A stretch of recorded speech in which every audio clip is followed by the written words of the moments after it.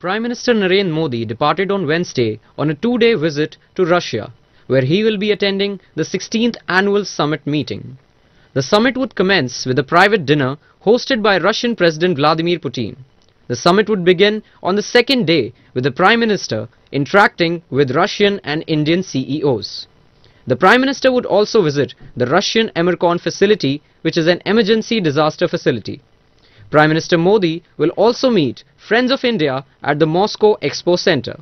He is then scheduled to address the Indian community, after which he would depart for India. Camera person Ajay Sharma from New Delhi for ANI.